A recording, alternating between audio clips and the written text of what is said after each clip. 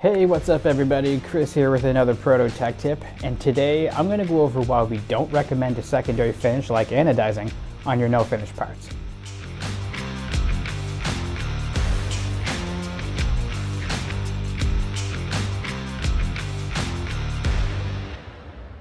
So part of our robust custom manufacturing means that we offer several different types of finishes so that the parts that you design can have the specific functions and aesthetics that you require.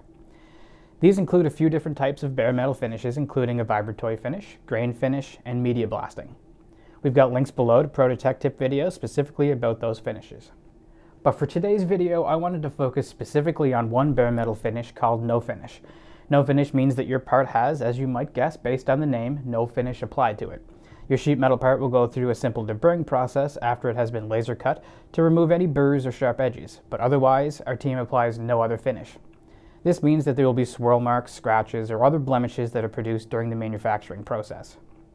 No finish is an option if you have functional parts that are not going to be on display. We definitely don't recommend it for any parts that are going to be displayed professionally. Some designers choose it because it's technically the most economical option, but compared to other bare metal finish options, the cost savings is pretty nominal. Still, we are here to make what you need so that you can keep your projects moving. And in some cases, no finish parts are the best fit for your needs. But if you're going to go with the route of no finish, we really don't recommend applying any other finishes such as anodizing or chemical conversion coating. These finishes are not opaque. All of those swirl marks, scratches, smudges, and other blemishes of your no finish part will still be very much visible once your part has been treated with anodizing or chem-film coating. As you can see in these samples here beside me, the no finish parts still have the same look to them, even when it's been treated with chem-film or anodizing.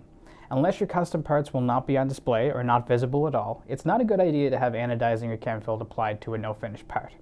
By contrast, here's what a grain finish part with anodizing and a grain finish part with chem-film actually look like. Much better. As always though, we are here to make your custom parts to the exact specs that you require. Your Protocase account manager is happy to quote you different options so that you can see the slight differences in prices for things like grain finish compared to no finish.